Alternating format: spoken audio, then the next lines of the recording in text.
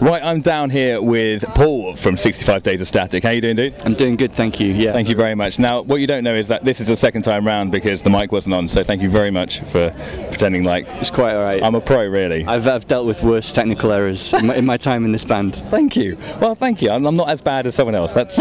Oh no, it's us that have the technical errors. Oh, right. So yeah, it makes a nice change. Well, that's why I'm here. I'm here to make people feel better about themselves.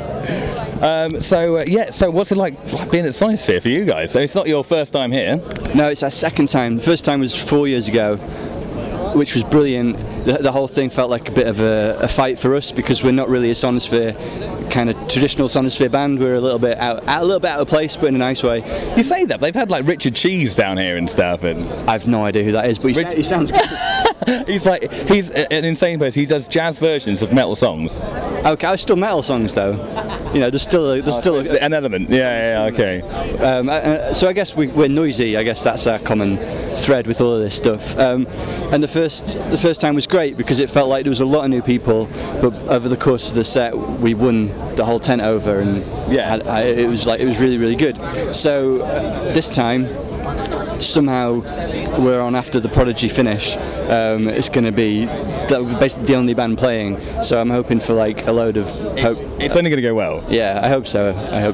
I don't know if there will be some weird looking faces out there after Prodigy, but you know, they might have wandered in accidentally, but even those are new fans that you can like sort of pick up, grab and then have for life. Exactly, yeah. It's a beautiful thing. It's a beautiful thing.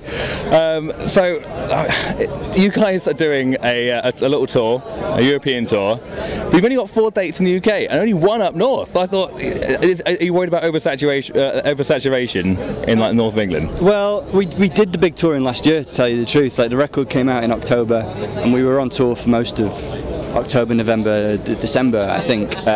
So we covered a lot of places. Yeah. So this is like it's the festival season.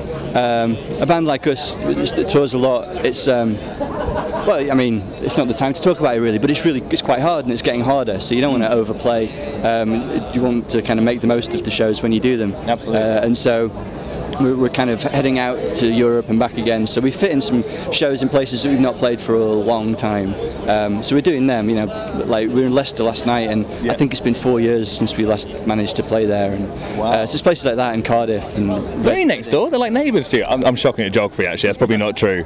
It's not far, to be fair, but it's nevertheless, it was nice to go back. Yeah. Thank you very much, dude, for having a chat, and I wish you all the best of luck in the European tour. Thanks very much.